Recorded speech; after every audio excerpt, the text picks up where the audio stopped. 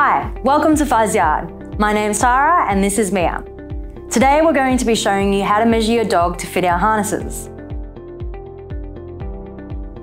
Measuring your dog is quick and simple, and all you'll need are two measurements. First measurement is around their neck. So grab your measuring tape and measure around the lowest part of your dog's neck. And as a general rule of thumb, you want to allow for 1 finger space between the measuring tape and your dog to get the best fit.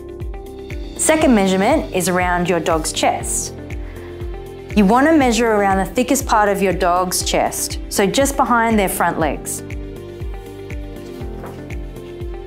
Again, allow 1 finger space between the measuring tape and your dog to get the best fit. Once you have those two measurements, head on over to our website and refer to our size chart to see which size is going to be most suitable for your dog.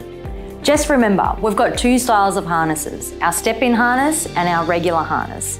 Both of these have slightly different sizing, so make sure you're referring to the right size chart when selecting your dog's harness size.